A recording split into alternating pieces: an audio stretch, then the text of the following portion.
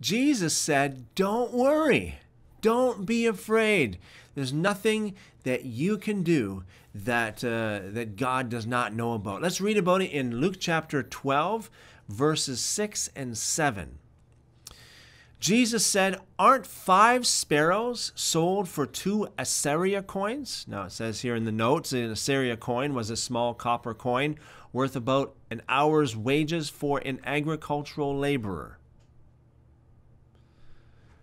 Not one of them is forgotten by God. But the very hairs of your head are all counted. Therefore, don't be afraid. You are of more value than many sparrows. One of the most comforting things that Jesus has ever said. Let's read it again. Aren't 5 sparrows sold for 2 Assyria coins? Just 2 coins. 5 sparrows. Not one of them is forgotten by God. He's trying to say that even the sparrows mean something to God. So much so that he doesn't even forget about that sparrow. Verse 7, but the very hairs of your head are all counted. Nobody knows how many hairs you have on your head.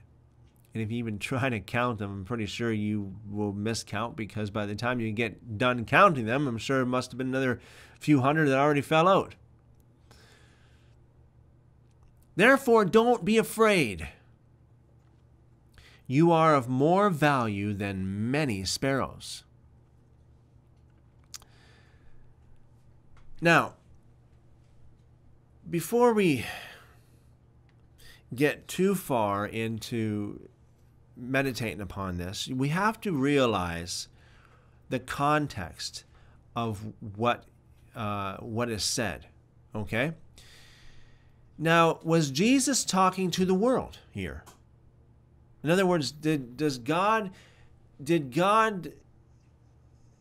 is Jesus applying this to the whole entire world, everybody?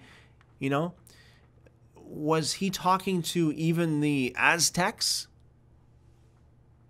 Was he talking to the Native Americans?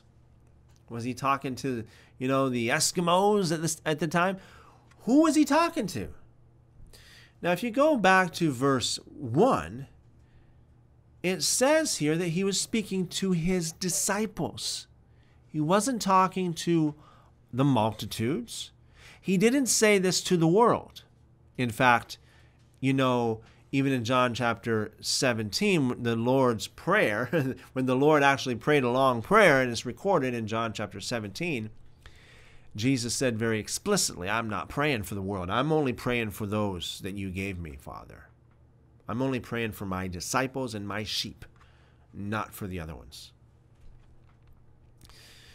So before you get too far with this whole concept, you need to realize that in context, Jesus is speaking only to his disciples here.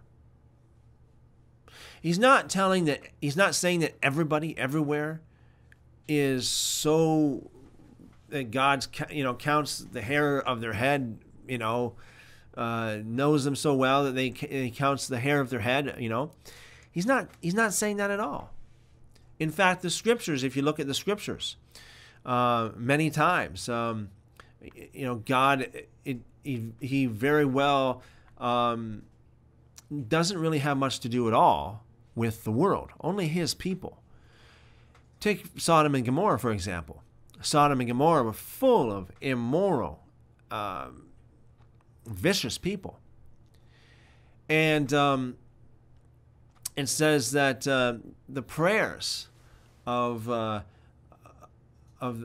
God's real few children, God's real children, God's real people, the prayers reached the heavens, and God said, let me go down to see if Sodom and Gomorrah are really as bad as the prayers that I'm hearing. So God didn't even really know, apparently, what was really going on in Sodom and Gomorrah until he came down, it says, and he checked it out to say, let's see if it's really true what we're getting in heaven, right?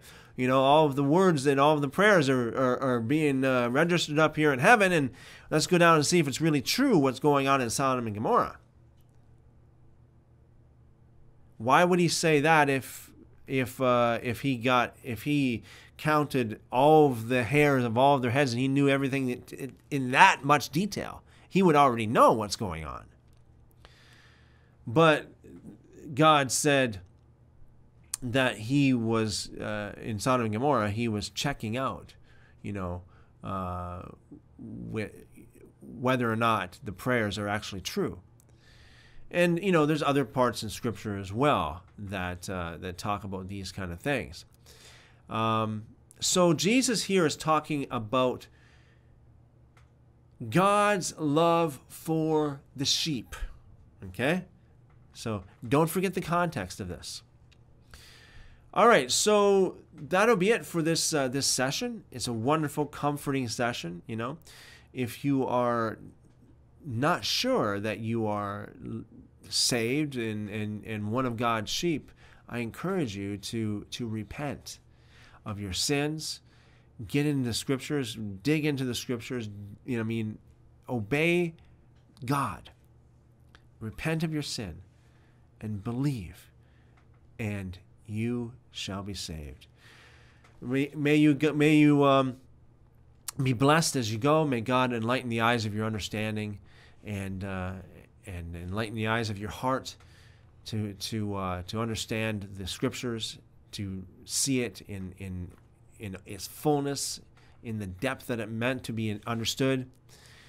And God bless you with great spiritual insight. In the name of Yeshua, amen.